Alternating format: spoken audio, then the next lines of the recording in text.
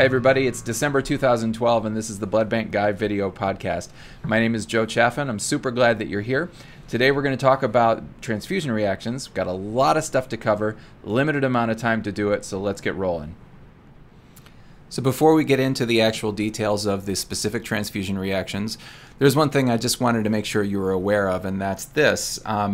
The handout, which I prepared for the November 2012 version of this podcast, which was actually part one, and went over the reaction workup, is somewhat out of date now. So if you downloaded the handout previously, please go back to the Blood Bank Guy website. You can go to either the November or December 2012 podcast page. Just make sure that the handout that you have looks like this at the top, that it says November, December 2012, and that'll get you the most up-to-date version of the handout. Okay, so here's what we're going to do today. We're going to take a quick look first at a review of what we talked about last time, the workup and the details of the workup. Then we'll talk about how we categorize reactions. That'll be somewhat review from the last time as well. And then we'll go over the specific details, a lot of details actually, about multiple different transfusion reactions.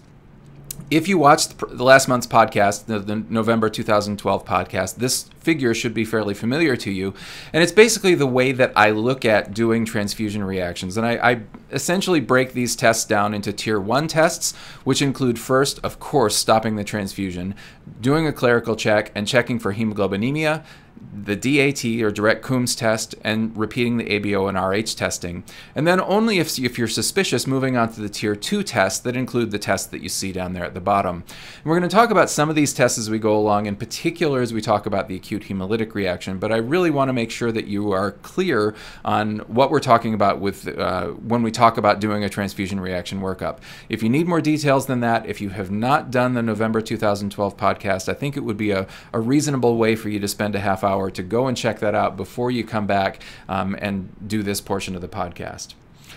In the last version, in November 2012, again, we talked about the way that I categorize transfusion reactions, and I really do it fairly simply, I think anyway. I break them down into two categories. The first category is the ones that present with a fever, or the febrile transfusion reactions, and those can be either acute, meaning they occur during the transfusion or within the first 24 hours afterward, or delayed, obviously meaning that they occur more than 24 hours afterward. And on the other hand, of course, we have the afebrile transfusion reactions, those that present typically without fever, again, either acute or delayed. We're going to use that framework to go over the reactions here in just a minute. In addition, I should call your attention to the fact that the CDC has tried very carefully and very specifically to define transfusion reactions in a way that we really haven't had access to before. This is a publication from the CDC, which is the National Healthcare Safety Network Manual, specifically regarding biovigilance, or hemovigilance as it's also called. This particular version was from June 2011. A lot of details in here about transfusion reactions. People aren't necessarily bound to use their definitions, which here's an example of their definitions from the appendix of that document that I just showed you. But I think that it's important to understand that there is a national movement in the United States to standardize the way that we look at these things. And while I don't use all of their definitive, non-definitive, etc. criteria and severity that you'll see in the appendices, I think it's important that you have a handle on the fact that that is happening, and in the future we may be somewhat more standardized than we are now. If you're interested in downloading this, the web address is up at the top right. Okay, with no further ado, let's go in and let's talk specifically about the acute febrile transfusion reactions up in the top left of this diagram, and we will start, of course, first with the most important transfusion reaction of all, and that's the acute hemolytic transfusion reaction. Acute hemolytic reactions are really a blood banker's worst nightmare. They're the things that we worry about the most, the things that we work on the most to try and prevent. They are the potentially catastrophic destruction of incompatible red cells, basically. They have a reasonable incidence, 1 in 76,000, which is somewhat of a scary number, but in truth, only about 1 in 1.8 million transfusions actually result in a fatal acute hemolytic reaction. Most of these happen as a result of clerical errors, someone screwing up, basically, someone drawing the wrong person, writing the wrong name, either at the bedside 60% or in the blood bank, obviously another 40%. We've gotten a lot better at preventing these. If you look at this slide, you'll see this is the number of fatal acute hemolytic reactions reported to the FDA since 2001, and you can see the trend line is pretty definitively down. Also, this figure from the Annals of Internal Medicine in March of this year shows, just to give you a little bit of perspective, and there's the fatal acute hemolysis, that's the 1 in 1.8 million number that I quoted to you earlier. It's about the same risk as getting HIV or hepatitis C from a transfusion, ballpark, and around the range of dying in an airplane crash or being struck by lightning. So again, not incredibly common, but we worry about it a lot because they are generally preventable. So how do these guys present? Patients with acute hemolytic reactions, you can see in the chart on the picture, I should say, on the right, there's a lot of things there. But the thing that I want to really call your attention to, so important to remember this. In fact, if you don't remember anything else about the acute hemolytic reaction presentation, please remember this. And that's that at the point where you can make a difference, which is early in the presentation of acute hemolysis, 80%, according to some studies of these reactions, present with fever and chills alone. Nothing else. None of this other stuff that we typically associate with acute hemolytic reactions, including the pain at the infusion, pain or heat at the infusion site, or flank pain or constricting chest pain, hypotension and shock, patients who are anesthetized in particular having unexplained bleeding or DIC or hemoglobinuria, and my favorite, which you probably know from the last time, the sense of impending doom. All those things can certainly happen, but most acute hemolytic reactions present early with just fever and chills. So please don't ignore those. Please consider that when you see someone who has a fever. And speaking of fever, the timing of the temperature increase is important. If you notice on this chart here, you can see that a significant proportion of patients with getting a red cell transfusion who have an acute hemolytic reaction have an elevated temperature within the first 15 minutes.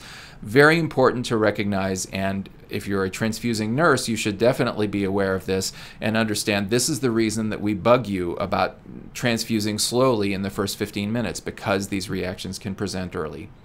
Well, what about in the laboratory? When we're doing our workup, the diagram that I showed you before, what comes up positive? Well, typically in acute hemolytic reaction, you will see visible hemoglobinemia. In other words, you take a post-transfusion sample, you centrifuge it, and you can see that the plasma has turned red. But that generally goes away in a matter of hours if the patient has adequate renal function. Hemoglobinuria, in other words, looking at the urine and seeing visible hemoglobin in the urine or testing it for hemoglobin, that goes away a little later, and it presents a little later. Typically, it's gone in about a day or so. The direct Coombs or the direct antiglobulin test will be positive unless, very important, unless you will get a false negative direct Coombs if you wait too long to do the transfusion reaction workup. So if the red cells have already been destroyed, the incompatible red cells, then obviously the DAT would be negative. Bilirubin goes up, and if the patient goes into DIC, you'll see things like D-dimers and fibrin split products. Also important to note that there are findings on the peripheral smear. If you have a typical acute hemolytic reaction, the one that we'll describe in a minute, that's intravascular, I'll describe that further momentarily, you will typically see, I said a lot of typical there, you will typically see schistocytes, blown apart red cells, indicated by the arrows here in this picture. Extravascular hemolysis, on the other hand, where the hemolysis occurs actually outside of the bloodstream, in the reticuloendothelial system specifically, you will see spherocytes more commonly. So fairly typical findings on the peripheral smear. Well, what about the antibodies? What are we talking about when we talk about acute hemolytic reactions? Well, I think most everyone knows that the big thing that we worry about with acute HTRs is ABO incompatibility, and we do so much work to try and prevent ABO incompatibility. And if you look at this diagram, which is from the FDA, you see in the last 5 years, from fiscal year 2007 through 2011, yeah, that's 5, 2007, 8, 9, yeah, okay, that roughly half of the fatal acute hemolytic reactions were from ABO incompatibility, but a significant number of other reactions occur from other antibodies that may more typically give extravascular hemolysis. Well, keep that in mind, but please understand that when we describe acute hemolytic reactions, we typically describe them in the context of the acute intravascular hemolysis that results most classically from ABO incompatibility. And here's how that looks. Just remember that it does not take much for an acute hemolytic reaction to happen. As little as 10 cc's, where antibodies are fixing complement, IgM doing that better than IgG, the red cells blown apart in the vessels, and you have a significant number of other consequences. It's basically a perfect storm. Here's how it looks graphically, and I love this image. The sighting that you see at the bottom, 2006 Pearson Education is the best citing that I could find. Please forgive me if this belongs to someone else, but this is the best I could find. Here's a classic ABO hemolytic reaction. A patient is type A, so as a result, they have A antigen on their red cells, anti-B in their plasma. They get a transfusion, generally accidentally, from someone who's blood group B. The blood group B individuals obviously have B antigen on the surface. As a result, antibodies bind, complement is fixed. The complement causes the formation of membrane attack complexes that punches holes in the membrane itself, and you get the red cell blowing apart and intravascular hemolysis, as we described earlier. This is a very, very significant situation, and it leads to a multitude of consequences, including things in the inflammatory systems, coagulation system, circulatory system, renal, respiratory, etc. There's a lot of consequences that we'll talk about here in just a sec. And so what does that storm look like? Oh, well, in addition, I should mention this, that you get generation of a multitude of cytokines, including substances from complement like C3a and C5a, which aren't really cytokines, forgive me, but also a number of cytokines that are described on this next slide. Tumor necrosis factor alpha, interleukin-1 beta, IL-6, IL-8. Those cytokines have significant consequences that we'll talk about in just a second. Obviously, in intravascular hemolysis, you have the free hemoglobin being loosed into the circulation. We talked about that a little bit the previous time, but not just hemoglobin. Hemoglobin-free red cell stroma has some direct toxic effects, and some other substances like bradykinin can cause issues. Let's go through some of these systems one by one. Inflammatory-wise, well, some of those cytokines, tumor necrosis factor alpha, interleukin-1 beta, and interleukin-6, are very strongly pyrogenic, and that term means that they cause fever. So fever, as we said before, is one of the cardinal findings in a patient with an acute hemolytic transfusion reaction. In addition, all of those stimulate white cells to having increased activity, and interleukin-8 does that as well. And that increased activity can have multiple consequences, some of which we'll talk about in the next few slides. As far as coagulation goes, it's very complex, this whole interaction is, and I will just summarize it this way. There's a lot more to it than this. Certainly the formation of antigen-antibody complexes from incompatible red cell transfusion activates factor 12. Coagulation factor 12 starts you down the intrinsic coagulation pathway. However, complement and cytokines like tumor necrosis factor alpha activate tissue factor, which starts you down the extrinsic pathway. Let me show you this. It's easier to show you than it is to tell you. And on the left side, we see antigen-antibody complexes stimulating the intrinsic coagulation cascade. On the right side, we have complement and cytokines stimulating the extrinsic pathway. Basically, as you can see, you get stimulation of coagulation. But in addition, those processes, because coagulation is way more complex than this simple image shows, you also get stimulation of the fibrinolytic pathways. So if you're stimulating coagulation and fibrinolysis, it shouldn't surprise you that at least 10% of patients with acute hemolytic reactions go into disseminated intravascular coagulation, or DIC. Next, we have circulatory consequences. And again, there are multiple ones here, and they are complicated. Nitric oxide generation from C3a and C5a, as well as some of the cytokines. Well, nitric oxide, when present, leads to vasodilation. Bradykinin, also from the activation of the intrinsic coagulation system, is a short-acting vasodilator. So as a result, you can have significant hypotension and shock very quickly. And these patients can go into systemic collapse very rapidly. More on the pulmonary edema thing in just a moment. As far as renal consequences, well, renal consequences are what we've worried about for years with acute hemolysis. It was thought previously that patients with acute hemolytic anemia, that the pathophysiology was fairly simple. Hemoglobin went, trashed the kidneys, and the patients had acute renal failure as a result. Turns out that doesn't actually happen all that often. It's a lot more complicated than that. Well, as a consequence of the systemic hypotension, well, you get a compensatory sympathetic vasoconstriction that somewhat selectively vasoconstricts the renal vessels, as you see there. So you get a decreased amount of blood flow to the kidneys. And in addition, free hemoglobin can scavenge nitric oxide, at least locally, in the renal vasculature, which also leads to vasoconstriction in the kidneys. So you get decreased blood flow to the kidneys, but in addition, out in the renal parenchyma, you have microthrombi being formed as a result of the DIC that's happening. The free red cell stroma can directly damage the renal tissue. Bottom line, you get an issue with blood flow, and it leads to acute tubular necrosis and oliguric renal failure in 1/3 of patients at least. A very big and significant issue.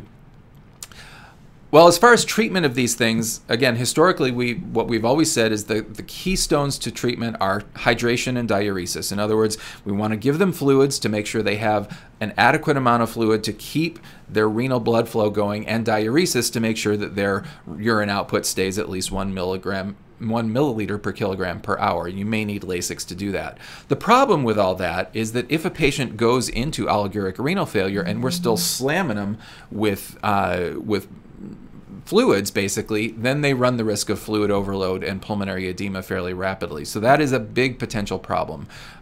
Some other possibilities, if a patient is early in DIC, the use of heparin has been advocated. It's controversial. And the use of early red cell exchange, again, before someone crashes, is possible to get out the incompatible red cells, but that's not done all that commonly. Acute HTRs are essentially prevented by paying close attention. Bottom line, phlebotomy, labeling, processing, issuing, administration, all that has to be done with an eye towards being extraordinarily careful towards the patient getting the right unit that's intended for them. Some people do this in different ways, and you see some possibilities there. We won't take the time to go into it, but that's the bottom line. When everyone is taking the time to do the right thing, most acute hemolytic reactions, not all, but most, can be prevented. Okay, let's move on to febrile reactions. We certainly could talk more about acute hemolytic reactions, but we need to move along and talk about the febrile reaction.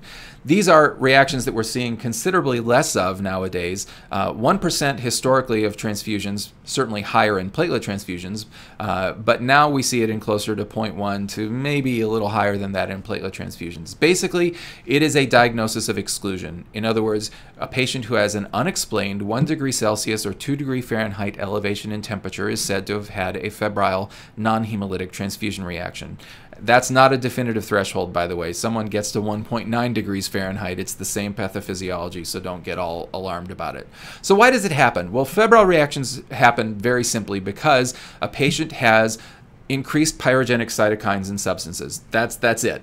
Those pyrogenic, fever-inducing cytokines and substances can either come from the white cells, such as tumor necrosis factor alpha, IL-1 beta, IL-6, or from platelets themselves, such as soluble CD40 ligand.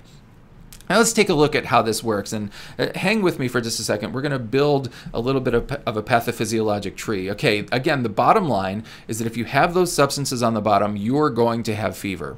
Well, you can get to that in one of two main different ways. And the first is characterized by the type of febrile reaction that most commonly occurs with platelet transfusion. So if you get a platelet transfusion, you should be well aware that platelet concentrates, whether they're apheresis or whole blood derived, typically, unless something is done to them, will have a decent amount of lymphocytes. And those lymphocytes, or white cells in general in there, they're not necessarily the happiest white cells. They're sitting there, the platelets are kept at warm temperatures, 20 to 24 degrees. They're agitating, they're kind of looking around, and they look around at that foreign environment that they're in, basically, and guess what? They're not too terribly happy. Those lymphocytes, when they're in that type of an environment, they do the things that white cells do, which is they start cranking out cytokines. So the substances are actually generated in the bag prior to the transfusion, so that when the transfusion happens and the platelets, I should say, go into the patient, the substances are already there, they go in and they cause fever. Okay, so that's classically the way that those reactions occur with platelets. On the other hand, with red cells, again, red cells, unless you do something to them, have a lot of white cells present along with the red cells, and those red cell, the white cells there in the red cell units are a little bit different than the white cells in platelets, because remember, red cells are stored at cold temperatures, 1 to 6 degrees.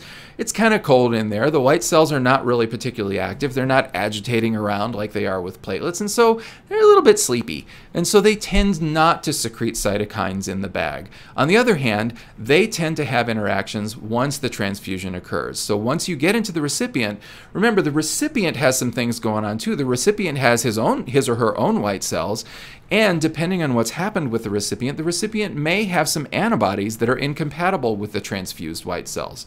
So what can happen is an interaction with these transfused white cells that can go one of a couple ways. Either the patient's antibodies, the recipient's antibodies, can interact with the transfused white cells damage them or stimulate them to secrete cytokines, or the recipient's own white cells, as a result of just being transfused, can develop some of these, or can secrete some of these pyrogenic substances. And in the end, we end up with the same sort of scenario. But please notice that the substances are actually generated in this model after the transfusion. We'll come back to that in just a second. Okay, so the signs and symptoms, by definition, are just fever and chills. If the fever and chills occur very early, your main differential should be sepsis, but they don't typically. They are much more commonly later in the transfusion. It's also common to have some different variants where if the patient has a head injury or has been pre-medicated, they may get chills only and not get a temperature elevation. One thing that I like to point out is that these patients usually do not get true shaking chills, rigors. They usually get more mild chills, and there is some interpretation there, obviously, but a severe, the bed is rattling with their chills type of rigors, those are really more commonly associated with septic transfusion reactions that we'll talk about in a minute. And when we do the lab workup, it is negative by definition. Notice, by comparison to the acute hemolytic reaction, with red cells at least, and certainly even more so with platelets, the fever tends to occur much later in the transfusion. We'll see more on that in just a second. As far as the differential, we've mentioned this already. We always think about acute hemolysis. However, acute hemolysis, the fever is usually earlier. However, there is so much overlap, as I mentioned previously, that you can't rule it out just as a result of the patient only having fever and chills. And transfusion-related sepsis is likely to present considerably earlier, like we'll talk about later, especially with red cell sepsis. We manage these patients fairly simply by stopping the transfusion and doing a workup, giving them, once the workup is negative, giving them an antipyretic if necessary. Some people do pre-medication, but it's been pretty clearly shown that that's not a real effective strategy, at least to do in all patients. And in some patients who have severe chills, they may have to get Demerol or meperidine. Okay, so let's go back to what we were talking about before, and remember, these reactions happen as a result of the pyrogenic cytokines that cause fever. So how do we keep this from happening? Well, the way we keep it from happening essentially is to get these white cells out of the transfused substances. That's the best way to do it. When we talk about platelets, and let's look up here on the top left, we got to get the white cells out of the platelet bag before the product is stored for significant periods of time. So we do that with what we call pre-storage leukocyte reduction. We get the white cells out very early in the storage life, the shelf life of the product, so that they don't have a chance to get angry and secrete cytokines. On the other hand, on the right, when do we get the white cells out of the red cell units? Well, really, it hardly matters. You can do it pre-storage, like we do with platelets typically, or you can do it immediately prior to the transfusion. Best to do that in the transfusion service. But honestly, leukocyte reduction done on a pre-storage manner will prevent, generally speaking, the vast majority of both of these types of transfusion reactions. So that's what most places do, and that's fairly universal in the United States and in most places in the world today. Okay, let's move along. Let's talk about transfusion-related sepsis, which is the #1 infectious risk from transfusion today. That's a big deal. Much more common than any of the different viruses that cause significant disease that we've talked about in previous podcasts. It's been stated that 1 in 3,000 platelet units are contaminated, and that may well be true. Some studies seem to indicate that, but the truth is that most of them do not cause reactions, despite the fact that they may be contaminated. Most of them don't cause reactions. Well, how does it happen? Well, it can happen as a result of skin contaminants, most commonly with platelets. With red cells, it's more commonly the donor having organisms in their blood, and you'd be surprised how common subclinical sepsis is. In other words, a patient that has a bug running around in their bloodstream and they just don't know about it and they don't have symptoms. In plasma products, they are very uncommonly contaminated. There have been some reports of outbreaks in contaminated water baths, but that's a topic for another day. What kind of bugs are we talking about? Well, typically with red cells tend to be contaminated by gram-negative rods, like Yersinia and E. coli, and you see the list there. I'm not a microbiologist by any stretch of the imagination, but I do know enough about these to know that these are bugs that like to live in cold temperatures and like to live in an iron-rich environment, which obviously a red cell would be a perfect medium for them. Also, most of these are capable of secreting endotoxin, which causes significant clinical effects. Platelets, on the other hand, tend to be contaminated by gram-positives, especially gram-positive cocci, like skin contaminants, because, remember, they're stored differently. Platelets are stored at 20 to 24, and gram-positives like to grow in those temperatures. You can get gram-negative rod contamination, however, of platelets, and those are the ones, because of the endotoxin, that tend to cause fatalities most commonly. Most platelets that are contaminated by gram-positives do not lead to fatality. Okay, well, what kind of bugs are we talking about in terms of causing the fatalities? And I just mentioned that. The ironic thing about this is that if you look from fiscal year 2007 through fiscal year 2011, actually the #1 organism causing fatality is Babesia. It's not even a bacteria at all. So we're not going to talk about Babesia today. That's totally a topic for another day. But if you look, you see a list of some of those organisms that we described earlier, some of those bacterial organisms. Again, FDA data showing that red cells can cause fatality from sepsis. Platelets can as well, and most of the platelets that cause fatality were contaminated by gram-negatives. So how do these present? Transfusion-related sepsis has a very classic presentation, especially with red cell sepsis, and it's basically the endotoxin effect. They have a rapid onset of a super high fever. They go from normal to super high fever in a very short period of time. They do get rigors, the true honest-to-God shaking chills, abdominal complaints, shock, and DIC fairly rapidly. Basically, it's septic shock. And if you look at the timing of the reaction, again, when we're talking about red cells, it occurs very early in the transfusion. In fact, it is one of the things that contributes to what I call the acute crash in transfusion. Acute crashes occur either as a result of sepsis, most commonly, or anaphylaxis, also possible but not necessarily likely, and acute hemolytic transfusion reactions. We'll talk about how to distinguish those shortly. Okay, well, let's talk about it now a little bit. In terms of the acute hemolytic reactions, they tend to actually present a little bit later, and they don't tend to present quite as severe as sepsis, but you certainly can't rule it out in a patient who has an acute crash. And the anaphylactic reaction, on the other hand, is generally an afebrile reaction, and most anaphylactic reactions will have skin findings such as hives or diffuse redness, which we'll talk about later. Febrile non-hemolytic reactions with platelet contamination can be identical. You may not be able to tell them apart, and a patient can always be septic for another reason other than the transfusion. In the laboratory, we may see discoloration of a red cell unit can turn dark or purple. Basically, heavy bacterial contamination tends to turn red cell units darker. Free hemoglobin can be there. A negative DAT by definition. Remember, this is not an immune process. And the gram stain and culture are kind of what we rely on. But remember, the gram stain is not a great test. About half the time, some people say a little more than half the time, is a truly contaminated unit going to give you a positive gram stain, and that's not good. That's not helpful.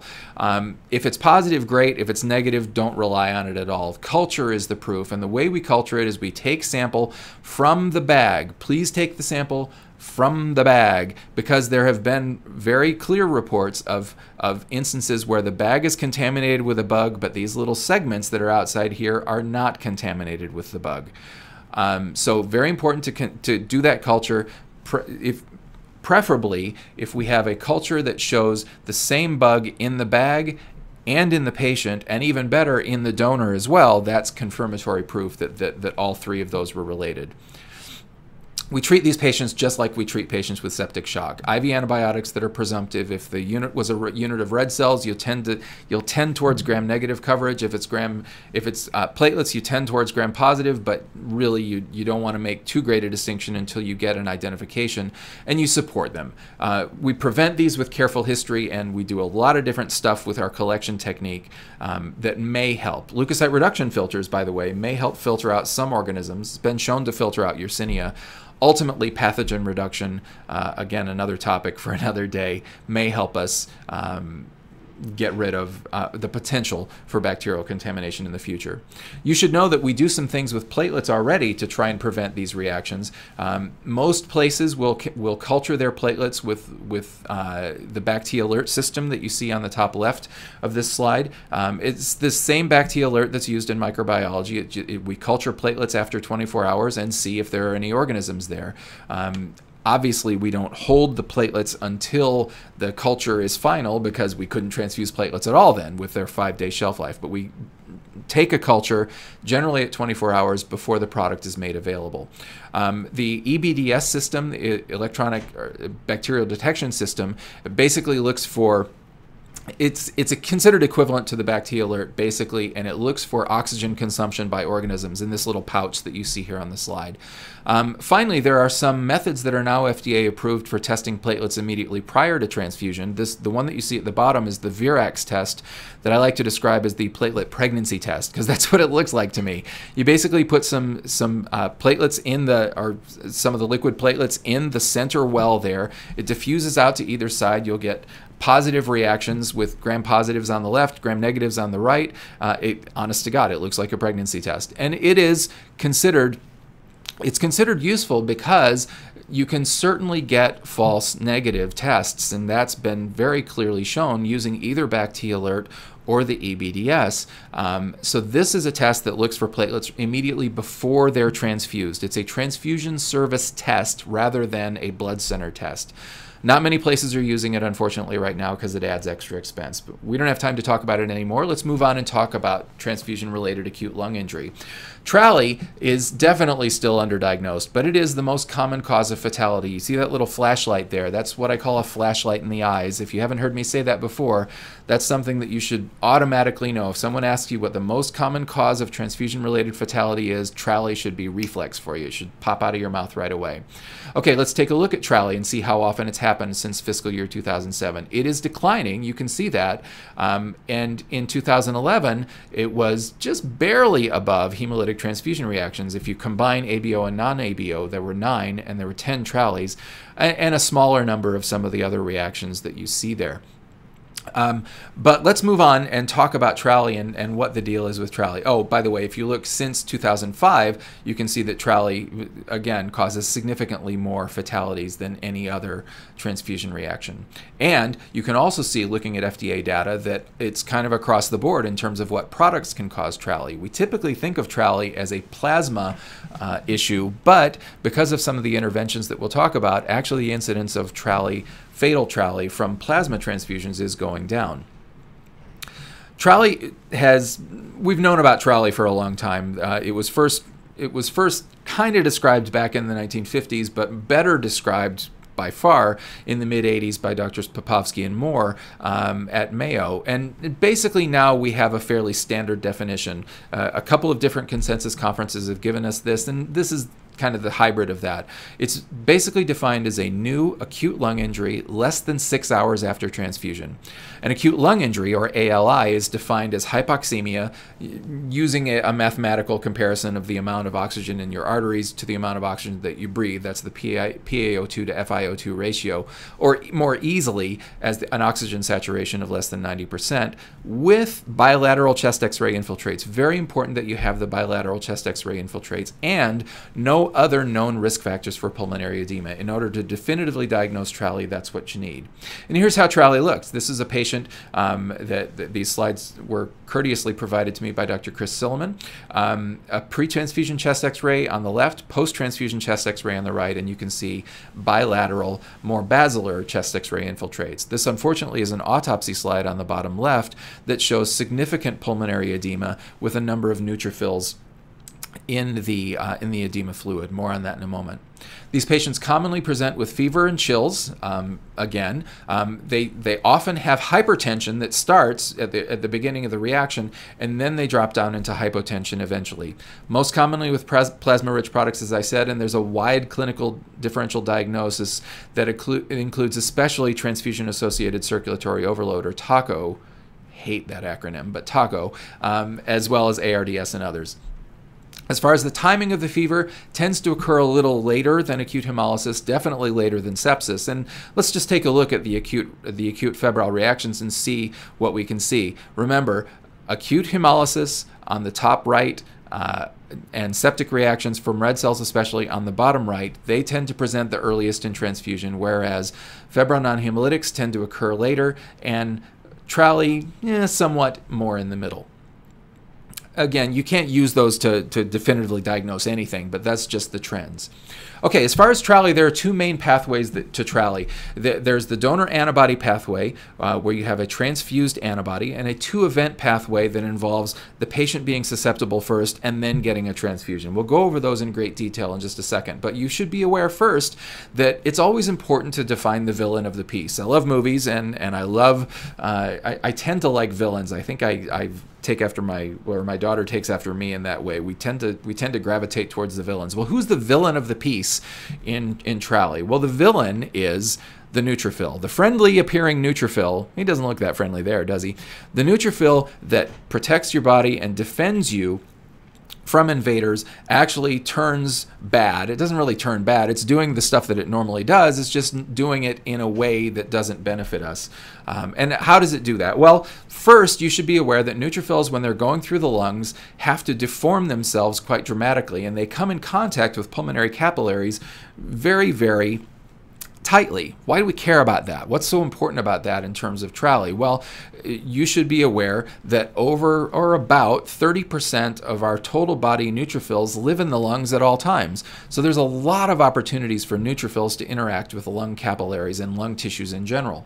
Well, neutrophils themselves, they do a couple things. Well, they tend to start off as quiescent, obviously. They're normal. They're sitting there and they're not doing much. However, if you start aggravating a neutrophil, such as a neutrophil seeing bacterial products or different cytokines that you see there, different antibodies against neutrophils or antibodies against HLA class 1s, well, then you can start aggravating them to the point where they move forward through priming and all the way up to activation. Some other agents that you see there on the right that activate cells. And activated neutrophils are neutrophils that are cranking out enzymes, toxic enzymes, reactive oxygen species, that's the ROS that you see there, and they cause damage. And that's what they're supposed to do. They're supposed to do that to fight off infection. However, things tend to be a bit of a problem in TRALI, and that's what we're going to talk about momentarily. Well, how does TRALI happen? The first and most commonly thought of pathway for TRALI is the so-called donor antibody pathway. That's a scenario where donor antibodies against either anti-HLA or anti-neutrophil, or donor antibodies against HLA or neutrophil antigens attack target white cells. Okay, so the donor the antibody is coming in through the donor plasma, and it attacks the recipient's white cells. Those antigen antibody complexes deposit in the lungs. You get capillary damage and pulmonary edema. And here's how this works, basically. You have a blood component that has antibodies. Those antibodies either being HLA or neutrophil antibodies, most commonly seen in donors who have been pregnant or transfused, and even primarily females that have been pregnant. So those antibodies come in, they interact with those neutrophils. The neutrophils go and they get activated, they get aggravated, they bind to endothelial cells, they get primed, they start secreting their enzymes and reactive oxygen species. They damage the pulmonary endothelium, and you get pulmonary edema as a result. Very well proven, and that absolutely happens. However, what we discovered over the years is that doesn't actually explain all of the events of TRALI, all of the reactions with TRALI. We've certainly seen scenarios where patients have had TRALI without antibodies, or patients who received incompatible antibodies and didn't get TRALI. So a couple of my friends in Denver, Dr. Chris Silliman and Dr. Dan Ambruso, as well as a multitude of others, took a previously described possibility known as the two-event or two-hit pathway and started doing some work on it. And what we've seen is an explanation that I think kind of brings it all together. The two-event pathway basically supposes that the first event is you have a patient who has some pre-existing bad condition, sepsis, surgery, massive transfusion, basically something that activates their endothelial cells and their neutrophils. It gets those neutrophils on the edge of starting to be activated and starting to crank out those enzymes and reactive oxygen species. And then the second event occurs, which is blood transfusion. And blood, as you know, once it's stored, it doesn't stay the same as the day that it was collected, and stuff accumulates in it. That stuff includes things like stored lipids and soluble CD40 ligand and things like that basically collectively are called biological response modifiers. Those together can stimulate primed neutrophils. And in addition, what we've discovered is that antibodies, the same antibodies that we talked about in the donor antibody pathway, can do the same thing. So here's how that looks. The patient has a particular clinical condition that again, it starts getting those neutrophils aggregated. So they tend to, they start binding to the pulmonary endothelium, they start hanging around the endothelium. Then you get the second event, or the second hit, which is either transfused antibodies, the same kind of antibodies we talked about before, or transfused biological response modifiers, the storage products that occur in blood. And that second hit just basically pushes the neutrophils over the edge. They crank out cytokines, they cause damage. They crank out reactive oxygen species and enzymes, they cause damage, and we end up in a scenario where you have pulmonary edema. So I think we have a reasonable explanation for why TRALI occurs, but the problem with TRALI is that proving it is really hard. If you're out in a place where you're not able to do a whole lot of advanced testing, it can be really hard to prove TRALI. It's difficult, it's time consuming, finding the antibodies in the donors can be hard, ruling out other stuff is really hard. Basically, you often end up in a situation with a patient with a wet chest x-ray, low oxygen saturation, and if you're going to diagnose TRALI, they really need to have no signs of congestive heart failure. That's often an issue. Sometimes BNP levels can help. We'll talk about BNP in just a moment. Fundamentally, we end up giving them respiratory support. A decent number of them die, unfortunately, but 80% of them have a rapid recovery. We prevent them. Historically, we've tried to prevent them because, as I said before, the antibodies tend to occur in females who have been pregnant. We have moved more in the direction of a all or predominantly male plasma supply in the United States and elsewhere, and we're trying to move in that direction with platelets as well. Some people are trying to prove, because platelets are more difficult to do all male, they're moving in the direction of screening females who have been pregnant to look for antibodies, and if they are negative, to allow them to donate again. ABB is deeply involved in this, and they really want us to come up with different ways to prevent TRALI, and we're working on them. Unfortunately, you should realize that those things that I just described do absolutely nothing to prevent the TRALI that happens from the two-hit model, in particular with biological response modifiers, which some people say are 20% or more of TRALI reactions. Bottom line, the only sure way to avoid TRALI, avoid transfusion altogether. Okay, so I know that took a while, but certainly the acute febrile reactions they have a ton of details, and we had to take the time to go through that. I hope you're still with me. We're going to now hit the acute afebrile transfusion reactions, and we're not going to talk about all of these. We'll start with the allergic reactions, in particular the mild allergic reactions. They have about a 1 to 3% incidence. They are very, very common. Just local hives, local urticaria, most common presentation. Occasionally you'll see people with angioedema, more swelling around the lips and the eyes, but most commonly just simple hives. It's a type 1 IgE-mediated hypersensitivity that Benadryl works very well to prevent and treat. With the same discussion that we talked about before, Benadryl may not be the best idea to give to someone routinely to prevent, but it certainly works to treat. And the flashlight in the eyes, though I didn't put it here, is that this is the only reaction that when it occurs, a patient can be treated with Benadryl. If the hives clear, you can go ahead and restart the transfusion. That is the only one, in my opinion. And here's just a look at some hives, and the image on the right shows that this is IgE mediated with antigens binding to IgE antibodies on mast cells and the secretion of substances that cause hives, essentially. Severe allergic reactions, on the other hand, are the opposite end of the spectrum. They've been defined, well, the terminology is a little weird sometimes. Anaphylactic reactions specifically are allergic reactions that result in shock and hypotension. Anaphylactoid reactions have been used for a wide variety of things, and you see some of them here on the slide. Some say for milder anaphylactic, whatever that means. Other people say that an anaphylactoid is the type of reaction you see in patients with angiotensin-converting enzyme that are taking angiotensin-converting enzyme inhibitors. Bottom line, it's a very loose distinction, and I would recommend that you not really use it, anaphylactic versus anaphylactoid. I find it better to just call them all severe allergic reactions and go from there. It's basically the extreme opposite end of an urticarial reaction. Classically, these patients present with an acute crash that I described to you before. They get acute hypotension, abdominal distress, a systemic crash very early in the transfusion, sometimes in the first few drops, and they almost always have skin findings. That's important for you to remember. This is just a big, complicated diagram that shows that these patients get vasodilation, so they get hypotension, they get bronchoconstriction, so they get significant amounts of respiratory issues, but in addition, they almost always have some skin findings. Well, the classic thing, the flashlight in the eyes that you should remember about severe allergic reactions is IgA deficiency. IgA deficiency is a scenario where someone lacks the IgA antibody. Just in case you don't remember, IgM is a pentamer, IgG is a monomer, IgA sits down here and lives in secretions. It's a dimer, typically joined by a secretory component. And basically, it's fairly common for people to have low levels of IgA, but it's pretty uncommon for them to have basically no IgA, below 0.05 milligrams per deciliter. In those patients, they can develop an antibody, which actually is an IgE, and when they are exposed to IgA again, they can get anaphylaxis fairly quickly. The problem with that, unfortunately, is that it's really hard to detect the anti-IgA. The anti-IgA that we detect in laboratories is the IgG version and doesn't necessarily correlate to IgE. And again, bottom line is that very few patients who have a severe allergic reaction actually have anti-IgA. We'll come back to that in a second.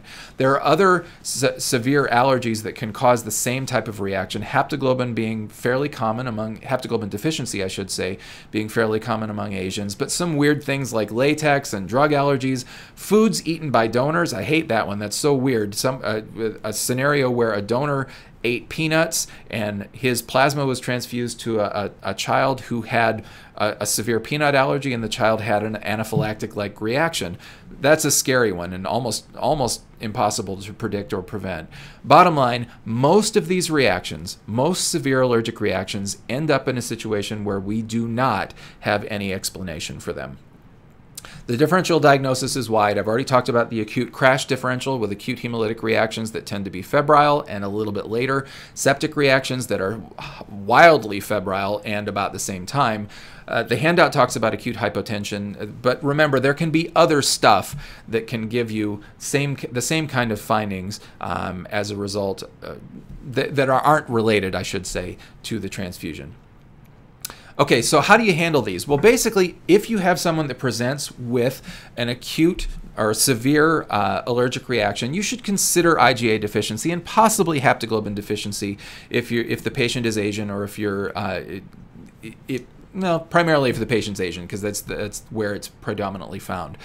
Bottom line, you should test the patient's pre-transfusion sample and test that pre-transfusion sample for IgA. You can do a screen for the IgA level, generally with nephelometry. It's pretty easy to do. If the patient's IgA level is super, super low, only then would I do an anti-IgA test. Some people just go straight and do the anti-IgA, but I don't think it makes a whole lot of sense. I agree with some of the recommendations that have been made. It's easy to do an IgA level pre-transfusion. Remember, you have to do a pre-transfusion sample. If you find that they have basically absent IgA, yeah, then proceed with the workup. But honestly, most of these don't have that. It's very uncommon to find someone with an acute severe allergic reaction that actually has IgA deficiency. Bottom line, these patients need epinephrine, and they need it right away. I've said a lot of bottom line this podcast. I apologize for that.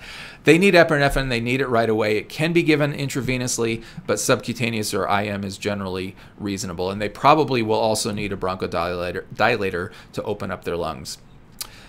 If you prove IgA deficiency in a patient who has a severe allergic reaction, or severe allergic reaction, then they probably do need quote-unquote IgA deficient products, which usually means that you get products from IgA deficient donors, and blood centers have those. They're not necessarily readily available, but they can get a hold of them. The classic thing that we can do is we can wash red cells with at least 2 liters of saline. We can wash platelets, though those don't work as well, and potentially the patient can donate their own blood for future elective procedures.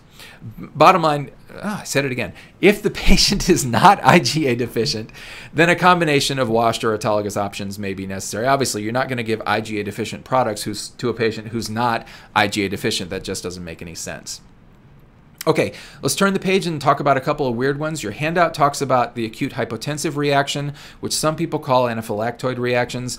Basically, these are very short, temporary reactions associated with bradykinin generation from leukocyte reduction filters, certain varieties, and patients on angiotensin converting enzyme inhibitors. ACE inhibitors basically inhibit the breakdown of bradykinin, so you can end up with acute hypotension. Not common, not a diagnosis you'll make very often. Even less common is transfusion-associated dyspnea. CDC defines this as simply a diagnosis of exclusion in a patient who has significant respiratory findings, but has had trally, taco, and allergy ruled out. You're not going to find it all that often. So let's move on and let's talk about taco. I mentioned this before. This is not one of my favorite acronyms. TACO stands for transfusion-associated circulatory overload, and I find it impossible to talk to a clinician about this and say, well, I think your patient had TACO, because they look at me like I'm nuts. But anyway, TACO is basically acute congestive heart failure due to transfusion. These patients they look like patients in CHF. They have dyspnea, orthopnea, rales, hypoxia, and look those up if you're not familiar with those terms. Systolic hypertension, JVD stands for jugular venous distension. Here's a picture of it. You can see that large dilated vessel in this patient's neck. They have headache. They're usually afebrile, though they can sometimes have a temperature increase. This is a patient with congestive heart failure, secondary to transfusion. They have bibasilar infiltrates. The cardiac silhouette, in other words, the heart appears wider. That may be the only distinction from transfusion-related acute lung injury. Patients who are at risk for TACO include patients that already have CHF, obviously, patients already in failure, patients who are very young or especially very old. It's been shown that 85% of patients in some series that have TACO are over 60 years old. Patients with renal failure and chronic compensated anemias because of their underlying volume issues. The differential for TACO is primarily trally, honestly, but it can also be confused with allergic or anaphylactic reactions or something coincidental. But we need to talk about the distinction with trally real quickly. It can be really, really hard. Often we just distinguish them by the fact that, oh, the patient looked volume overloaded, got diuretics, and it worked, so that's probably TACO rather than trally. I know that's not scientific, but functionally that's how it often happens. Fever in trally, no fever in TACO, hypotension in trally, usually hypertension in TACO. Some people use the BNP or brain natriuretic peptide levels, which should be elevated in TACO, and some people use the ratio that you see there on the slide. It's not something I typically use. And obviously, if you identify the antibodies that we've described before, it's more likely trally than TACO. But again, it can be really, really hard. These patients are treated just like patients with CHF. You discontinue the transfusion, sit the patient up, give them diuretics and oxygen, and long term, to prevent them, you do slower transfusions, you split the units into smaller volumes, or possibly volume reduce the products to give them a smaller volume. Okay. Moving on, see, that went faster, didn't it? Now let's talk about the delayed febrile transfusion reactions. There's a couple of them that we need to hit. The first one is the delayed hemolytic transfusion reaction. It's really important. Delayed hemolytic reactions, defined as hemolysis occurring at least 24 hours, that's the delayed reaction, right, to less than 28 days after transfusion, according to the CDC. Basically, most of these occur as a result of an antibody that we can't see. It's an antibody that's been formed in the past, but it has declined to the level that we can't detect it anymore. The patient is re-exposed, and the antibody comes flying back. That's an anamnestic reaction. I'll show that to you in a moment. KID, Duffy, and Kell are the most common blood groups associated with it. Occasionally, you can see primary responses that I'll show you in a minute, but not very often. Here's how it works. Basically, a patient gets a transfusion. Let's just imagine this patient is negative for the JKA or KID-A antigen. They happen to get a transfusion of KID-A positive cells, which is completely unavoidable. It certainly can happen. They get a transfusion of KID-A positive cells. They develop an anti-JKA. Okay. Well, what happens with anti-JKA over the course of time is that it's actually fairly famous for just kind of disappearing and fading away. So that the next time the patient gets a transfusion, potentially years down the line, or even months down the line, or even potentially weeks down the line, they may be tested and have no detectable antibody. You see that yellow box in the middle is still blank. So they have no detectable antibody, and they get a transfusion again of JKA positive cells, because why not? We wouldn't be testing for JKA on the red cells because we don't know that the patient has an antibody. But this exposure leads to an anamnestic response where the antibody comes flying back much stronger than it was before. The red cells, circulating red cells, are destroyed by that anti-JKA. classic anamnestic response. A primary response, on the other hand, can happen, it doesn't happen very often, where that first transfusion leads to such rapid formation of anti-JKA that it destroys the still circulating initially antibody-inducing red cells. Again, not all that often, much more commonly anamnestic. Most of these reactions are extravascular. By comparison, remember, acute hemolytic reactions, we were primarily talking intravascular with complement fixation, IgM, blowing the red cells apart right where they are.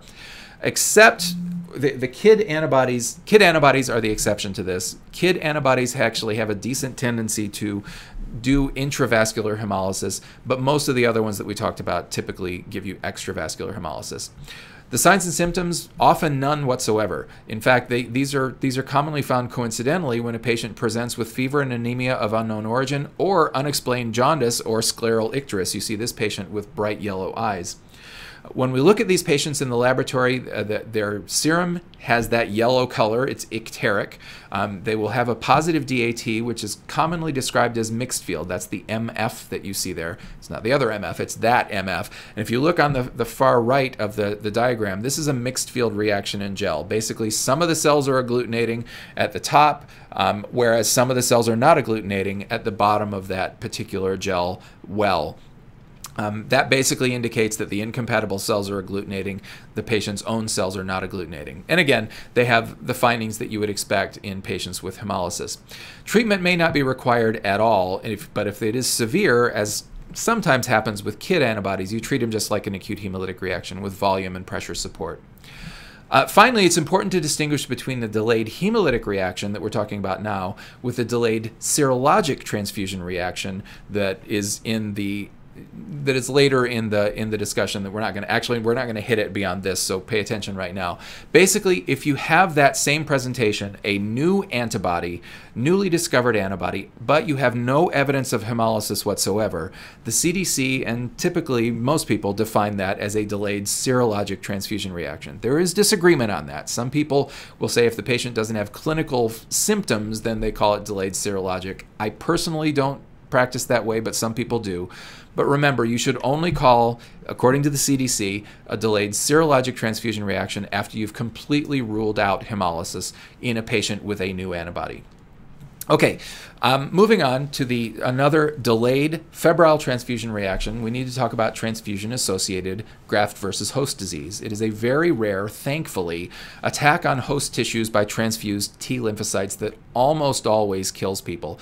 It's something you never want to diagnose. It's something you always want to prevent. And here's how it works. Basically, when someone gets a transfusion from someone who is not HLA identical to them, in other words, they have different HLA antigens on their surface, on their cell surfaces, then the transfused white cells, particularly the transfused T lymphocytes, are going to come in and try and attack those host tissues.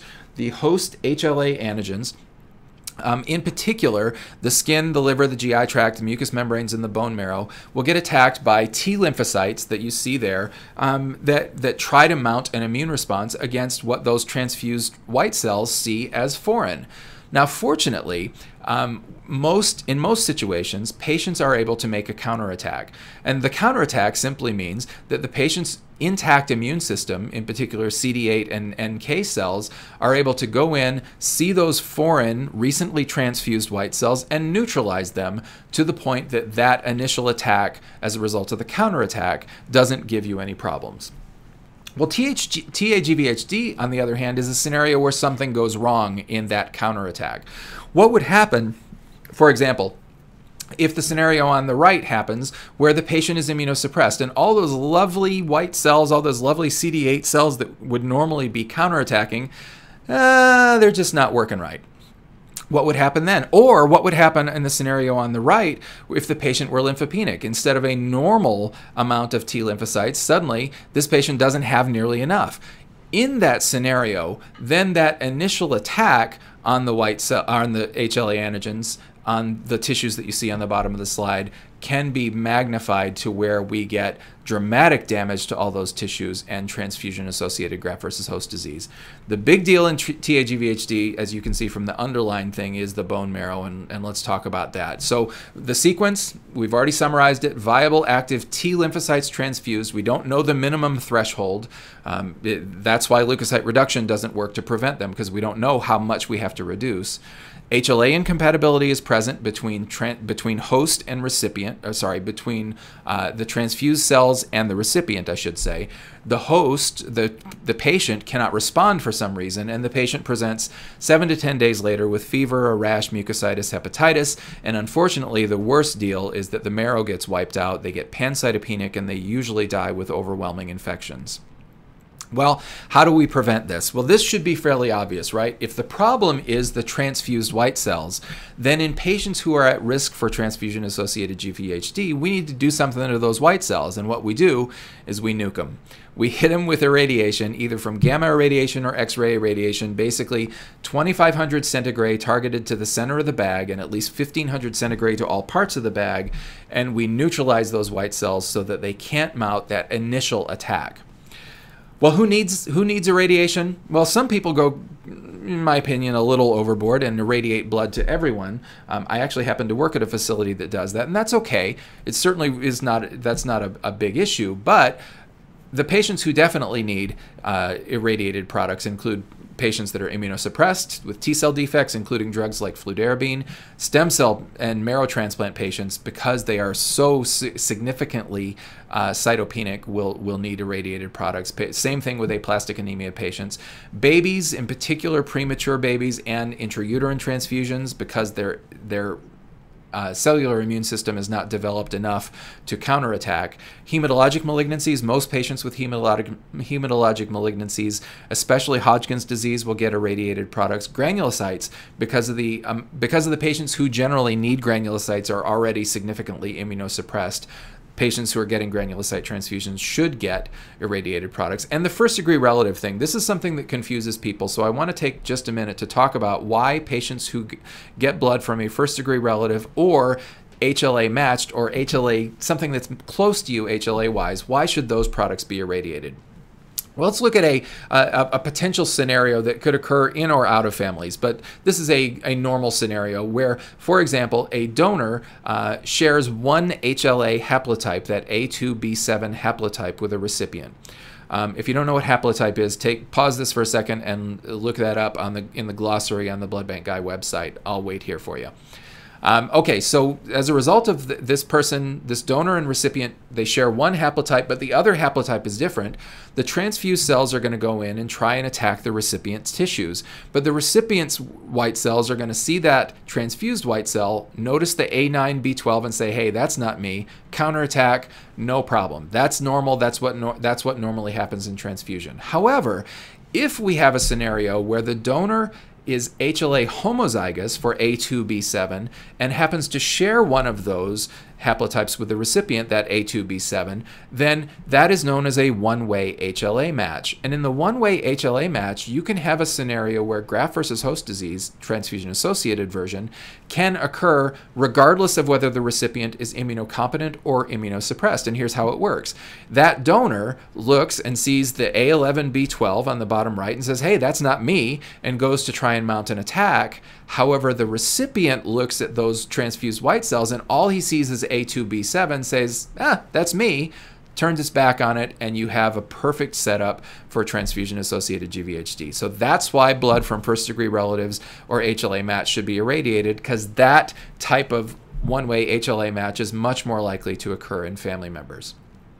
Okay, so who's not at risk? Who doesn't need irradiated products? Well, organ transplant recipients, term neonates, because they probably have enough cellular immunity, and AIDS patients. Remember, the counterattack is mounted by CD8 cells, and since CD8 cells are preserved until late in the disease in AIDS, I should say, those patients probably don't need irradiated blood. To tell you the truth, if people ask in any of those situations, I go ahead and give it to them. That's not a problem to me. And patients who receive previously frozen plasma products in particular, like FFP and cryo, because the white cells are damaged in the process, generally don't need irradiation. However, if a patient receives a product that has been cryopreserved, like a frozen glycerolized unit of red cells, the white cells can be viable, and if they are at risk, they should be irradiated. A couple of miscellaneous things. Irradiation doesn't work to prevent CMV. That doesn't work at all. Leukocyte reduction is what you need for that, or CMV seronegative products. You should not irradiate stem cell infusions. Think about that one for a second. It doesn't make any sense to irradiate a product that's supposed to repopulate the marrow. And it's not interchangeable with leukocyte reduction. We do it for totally different reasons. Finally, the maximum amount of shelf life for a product that's been irradiated is 28 days post-irradiation, or the regular expiration date, whichever happens to come first. All right, we are on to the very last category, which is the delayed afebrile transfusion reactions, and I have very good news for you. I'm only going to talk about one of these three. We've already talked about the delayed serologic reaction. I am going to talk about PTP, or post-transfusion purpura. The handout goes over iron overload. Let's talk about PTP. PTP is a reaction that is also rare and is probably declining for a variety of reasons. Fundamentally, PTP is antibody-mediated platelet destruction after transfusion. It occurs about 10 days after the transfusion, usually, strangely, from what we'll talk about in a minute, from a transfusion of red cells more commonly than a transfusion of platelets. And these patients present with a severe thrombocytopenia. Their platelet counts generally less than 10,000 with a wet purpura, meaning they're oozing from mucosal surfaces and raw surfaces. They can have up to a 12% mortality with intracranial hemorrhage, but that today typically does not occur. PTP is much more common in females than males in a 5-to-1 ratio, especially multiparous females who have had babies, because the antibodies that we're going to talk about require pregnancy or transfusion or exposure in order to occur. Most cases of PTP are associated with an antibody against a particularly common platelet antigen known as HPA-1A, or PLA1 historically. Patients who lack HPA-1A and are exposed through pregnancy or transfusion can develop an antibody against that antigen that causes the problem. Before we talk about that, let me just make sure you know it can be really hard to diagnose PTP. You see the alphabet soup of acronyms down there at the bottom, of abbreviations, I should say: TTP, ITP, DIC, HIT. All those things can be confused with PTP, and it's harder if the patient is already thrombocytopenic at the time of the red cell transfusion. There's a lot more to that, but we don't have time to do it. But let's talk about how PTP normally does occur. You have a patient who's HPA-1A negative, and as a result of either pregnancy or transfusion, they see platelets that are HPA-1A positive. As a result of this initial exposure, they develop an anti-HPA-1A antibody. Okay, great. Well, what does that mean? Well, what that means is the next time they're exposed to HPA-1A, either through a platelet or red cell transfusion in this setting of PTP, a couple of weird things happen. The antibody which is already there can get stronger, and that antibody does a couple of things. That antibody, as you would expect, is going to destroy all of the transfused, or nearly all of the transfused HPA-1A positive platelets, and that just makes sense. But what's weird is that the antibody also destroys the patient's own HPA-1A negative platelets. So why on earth does that happen? Well, clearly that's the reason that these patients present with such a low count. They're not only transfusing the platelets that they see from someone else, they're also destroying their own platelets. There have been at least 3 different main theories described as to why this happens, including the antigen is soluble and it absorbs onto the surface, the antigen-antibody complex go onto the surface, and those all may have some degree of truth, but it's probably because the anti-HPA-1A antibody is not as specific as we thought, and it has a component of an autoantibody. In other words, it reacts against not only HPA-1A positive cells, but also against the patient's own cells, just as a result of the way the antibody is and the way the antibody reacts.